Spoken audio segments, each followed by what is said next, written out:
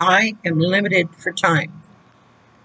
Uh, so much is happening so quick and so fast that I'm very, very limited for time. So to make a video, if the phone rings, uh, I have to stop it, take a break, and finish the video. I can't do what everybody else can do by uh, entitling it the way they think I should. I can't, but there's so much information in every last one of these videos. And you have to be in a place with God that you have to hear his voice to know what part of it is yours.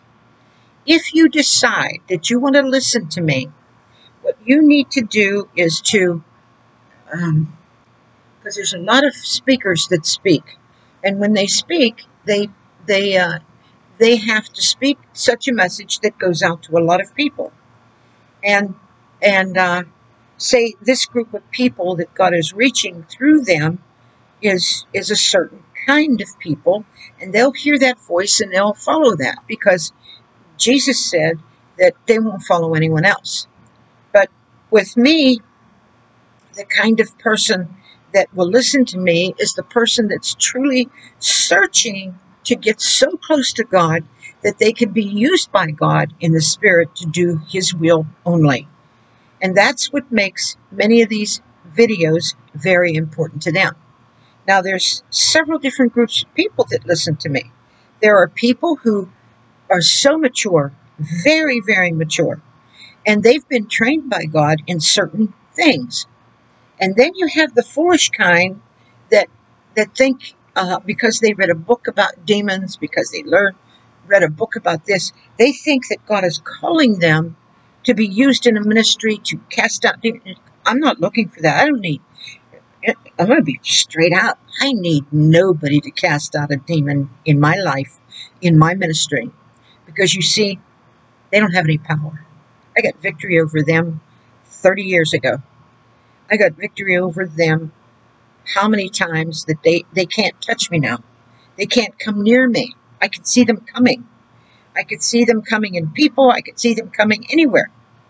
So I'm not concerned about that. So if you think that you're called to cast out demons, you get on your knees and start really crying out to God, because I do not believe that you have been taught right and that you know what you're talking about. A lot of people, and I can only say it, they glorify Satan more than they glorify God. When they glorify Satan through fear, being afraid of him. They glorify the flesh through fear by being afraid they might make a mistake. Now, they're not doing this on purpose, and God's not coming with a hammer to club over them and say, you stupid so-and-so, how could you do this? God is coming to you in the greatest of love and compassion and telling you, please, don't go that way. I love you. Come unto me, and I will help you. And so he's calling them into that secret place of the prayer closet. That place, and I'm not calling it the secret place like some of them have used.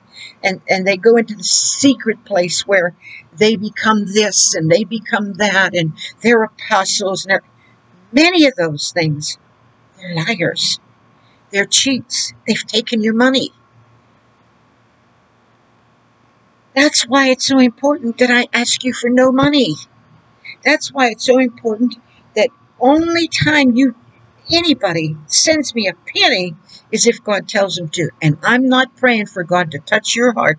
I am not praying and believing that God will send anything, because God told me that he is going to do it, that he has people that have a lot of money, and he's trained them on how to hear God's voice. And those people he will send to me. So I'm just letting you know that sending me an offering buys you nothing. Sending me an offering does not control my mind, my subconscious mind, my tongue, nothing. I will not be subject to that. When I got up this morning and I had a Gmail, I could feel this person trying to control here, here, here, and here. Because they're so foolish that they think that they are going to touch a woman of God and be safe. Oh no, my friend. You don't touch and play with the Holy Spirit. Repent of it. Because here's the thing. Nobody can deliver the Holy Spirit up to Satan. Nobody. It won't work. Nobody can control. The United States has lived with control. They control your 401k. They control the schools. They control. That's all control. And if you look at control, the power of control, it is a spirit of rape. It just comes and does what it wants and takes all of your rights off of you. It takes everything that you could ever want or do right off of you. It steals from your body, from your mind, and from your spirit. And I gave this message this morning to somebody on the phone, and I do want to repeat it. God's leading me to repeat it. There's 2 times that the physical being is, their minds are like a sponge. It's what they're looking for. Little children, when they're coming into nursery and kindergarten, their mind is like a sponge. They can just learn and retain everything. So if they miss the phonics and the schools don't teach it, they'll never learn how to read. I'm telling you, if they pass this time, they will not get how to read. If they pass this time, they will not learn about life or anything, right? All that time that they are with their parents are teaching them how to be holy, how to be righteous, how to be true, just by example, just by living it. They come out of the womb and they're in the surrounding of God. In another womb, a surrounding of God. Because God is in you, He is round about you, and He will lead you into all truth. Well, that's what He does with the children. The babies, He just picks them up through the mother's love, and she holds them, and that she is filled with the Holy Spirit. That baby is going to become something more special than you ever dreamed. God anointed her to be a mother. The father, if he's in one accord like this, everything that is natural in the home for Jesus Christ will be worked out together with due benevolence, whatever, and those babies will grow up holy. I mean, holy. Some of them will be like a Samuel. Some of them will be real, true prophets, which God wants to use in the future. But the children that are under the influence, and that's what makes your walk with God so important. That's what makes your cleaning out everything. I mean, some people are saying to me, well, then you're teaching that the only way you can be saved is by doing. No, I'm not talking about salvation. Salvation was sealed with the blood. But your rewards, you can go into heaven as a doorkeeper, or you could go into heaven sitting with the king. Understand what I'm telling you. I'm not telling you that if you don't listen to drawing close to God, that you get nothing. Oh, no, I'm not saying that to you at all. You have salvation. But do you want to go into heaven just barely making it? Just barely? I mean, do you want to go to heaven and sit there and do the things God wants you to do? Do you want to go in there where God says, well done, thou good and faithful servant? How can He tell somebody, well done, thou good and faithful servant, who has done and played and done with the world and played and did what I said? Go read Jeremiah.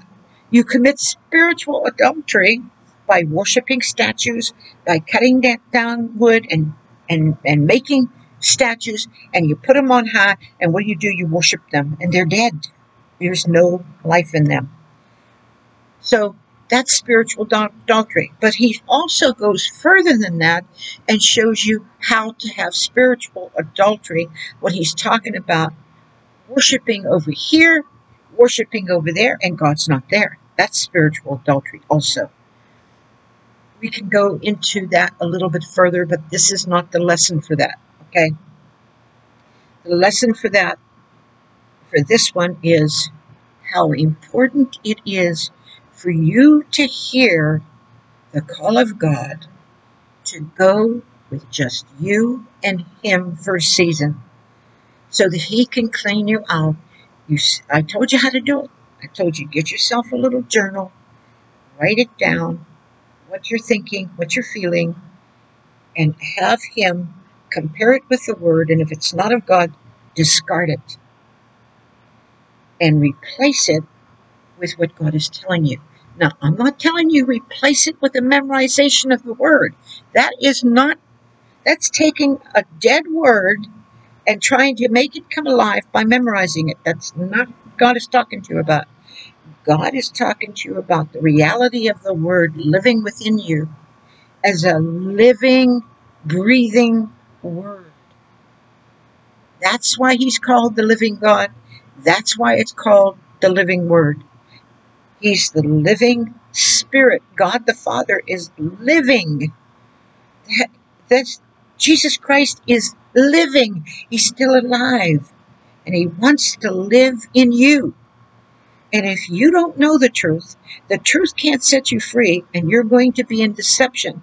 And this is what my other message was saying. Blessed is the man whom God will not mark iniquity. Because once you start on the journey of the straight and narrow, I'm going to do it God's way. Once you make up your mind, you will find the scriptures, because He will lead and guide you into all truth.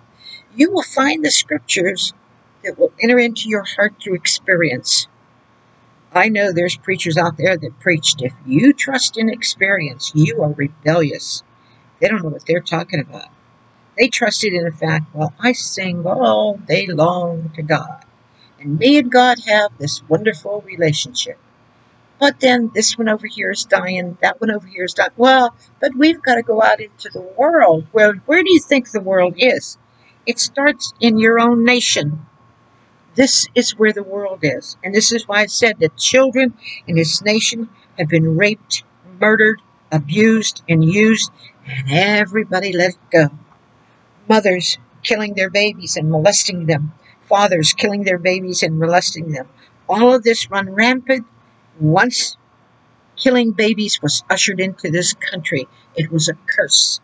A curse that is now broken. Now let God reverse all the other ones.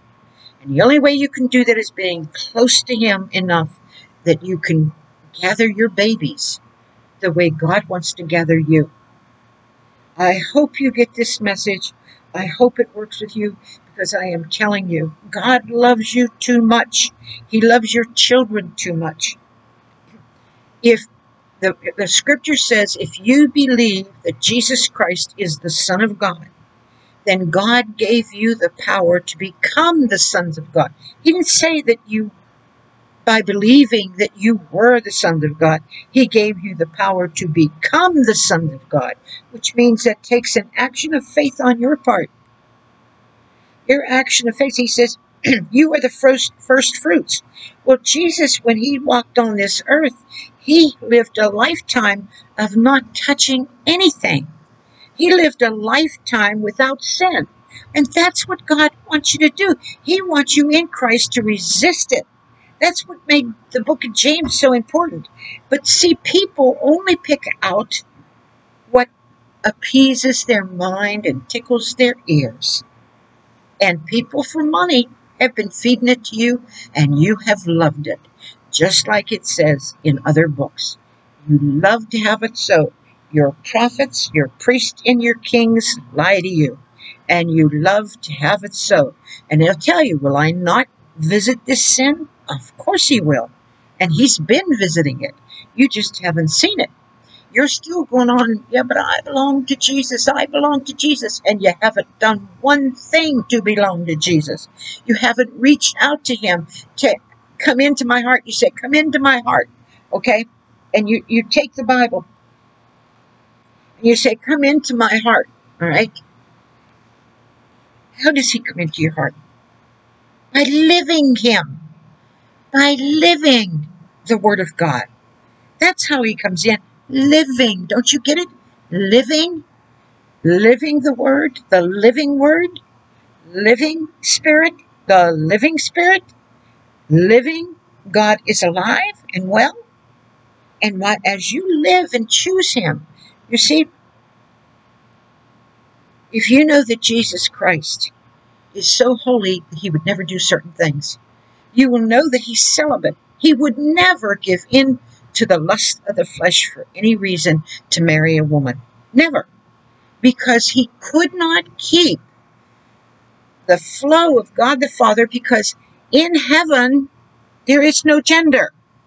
Listen to what I'm telling you. The angels have no gender. The angels have no gender. Listen, I know some of you are teaching that this is the part of the female in God. Oh, you're always trying to find the female in God. God said in the beginning, he made Adam and Eve, male and female, made he them. And then right after that, he says, and he called them Adam. So, when he called them Adam, there was no separation of gender. It was a complete oneness in the spirit. The triune God is God the Father. Well, many of you are fathers. Many of you had to be a son. You're a son, Jesus Christ. Many of you have a spirit. All of you have a spirit. So you have God the Father, God the Son, God the Spirit. Man has, he's a father, he's a son, and he has the Spirit. Okay? But the difference in this is he becomes one with his wife. And when he becomes one with his wife, there is no difference. They are mankind. Together, be fruitful and multiply. Together. They're not separate. We say, well, let's study about this because it's this. While you're busy studying all of that, your children are being taken. They're being misused. They're being abused. While you're studying things that you right now don't need to know. What you need to know is how to keep righteous and holy according to the word of God. And it is not by what you eat. It is not by what you drink. It is not by what you wear. It's not by what you don't wear. For even Paul the Apostle said, let no man judge you on what you eat or you drink. Now, in his day, there was fashion, just like there's fashion now. To him, he felt it was wrong to not have long hair. That's what he felt in his fashion through the years. Jesus Christ had longer hair. He was a man. And everybody knows during that time, the fashion was he had long hair. I have no power to change this. None whatsoever. As soon as it starts to grow a little bit, it starts to fall.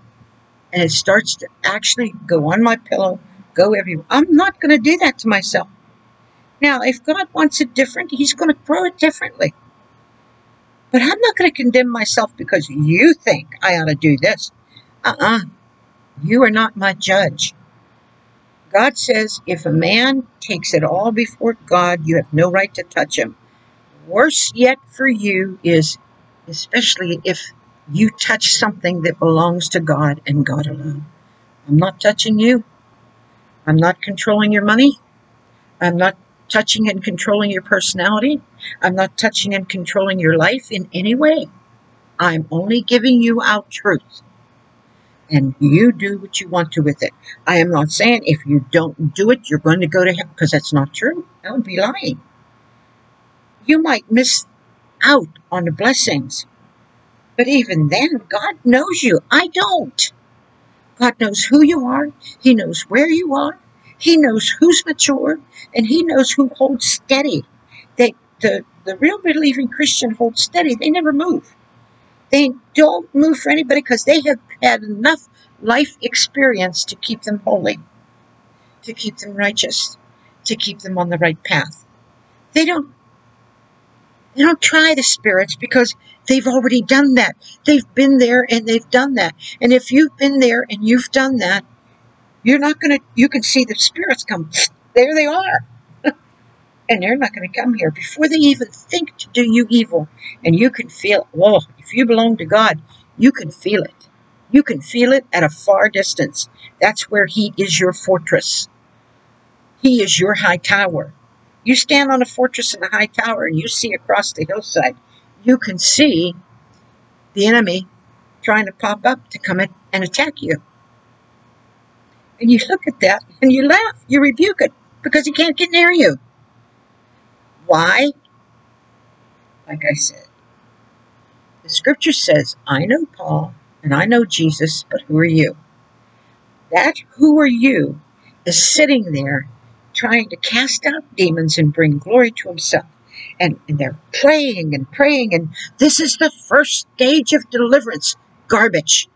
This is the first day of deliverance. Garbage. You must go into this room and be all up. Garbage.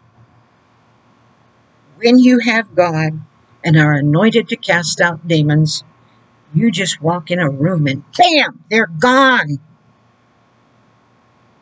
Because the experience that you had between you and God, not you and people, you and God, not you and people.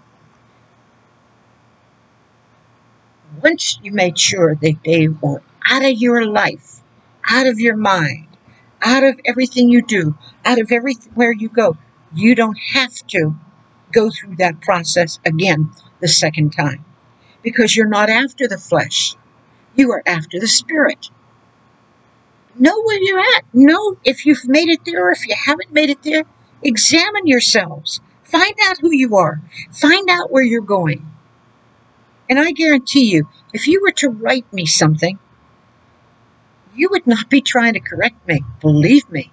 You'd be too afraid. The fear of God would be upon you. You wouldn't be trying to teach me, to tell me, or correct me. Because, see, your eyes are in the wrong place.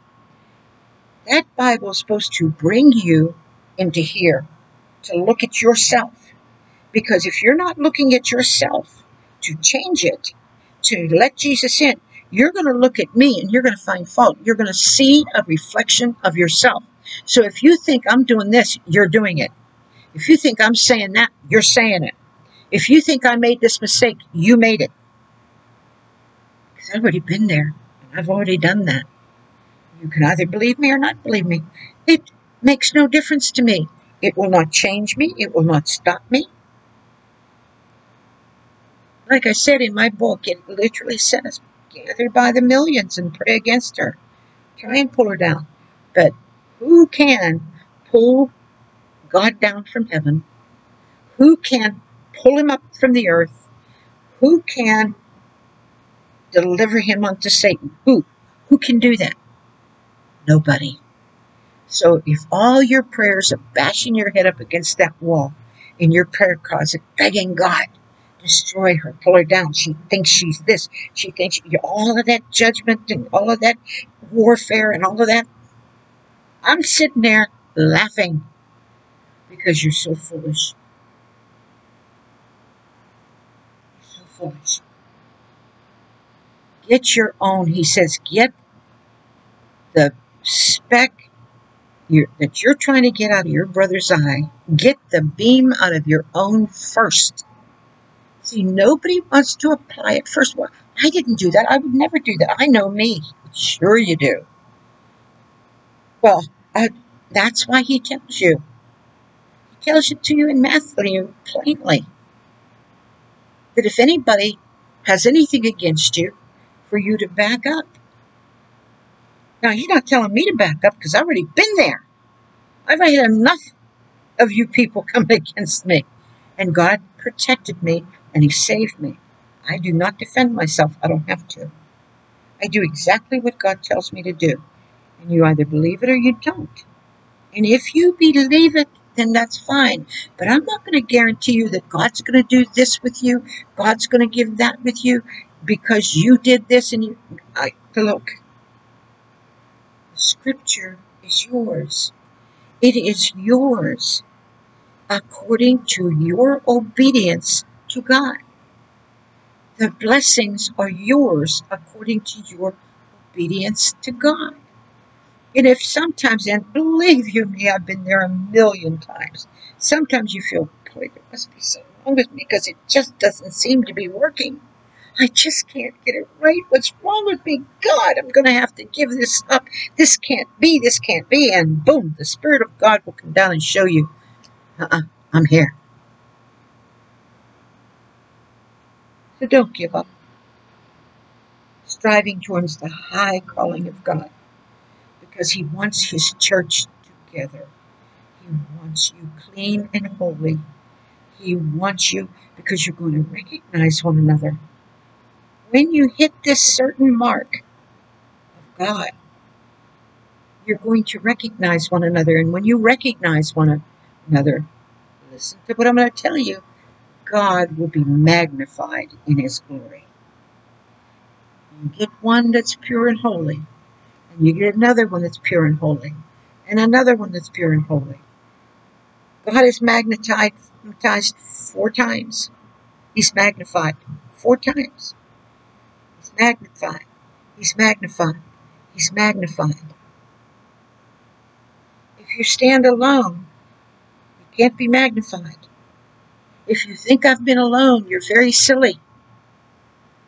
If you think that I got raised up, oh yeah, I spent 10 years alone with Him.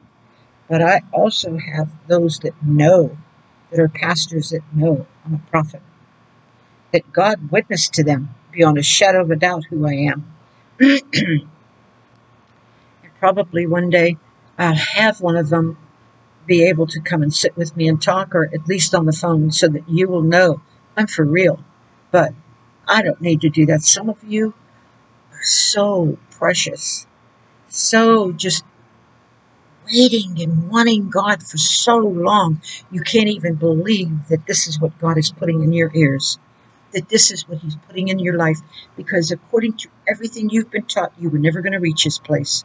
It was always going to be given to others that lifted themselves up that high. When you knew something inside of you was so different, so holy, so righteous, you knew it, but you would never go up there and take that spot. You would never go ahead of God. You did what God told you to do. You were mature. You stayed right there where He wanted you. How could I tell you? That was how He raised me, so I'm going to recognize you. The second you come into my life, I'll recognize you. But I'll also tell you who you are, and I'll tell you, I won't argue with you. I won't even rebuke you. I'll just delete you.